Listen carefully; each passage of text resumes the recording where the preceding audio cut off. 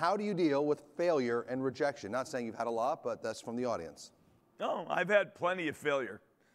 Plenty of failure. I can tell you products that we worked on or didn't work on at Microsoft. We didn't make the playoffs last year. I won't call that failure, but it didn't meet our lofty goals for ourselves.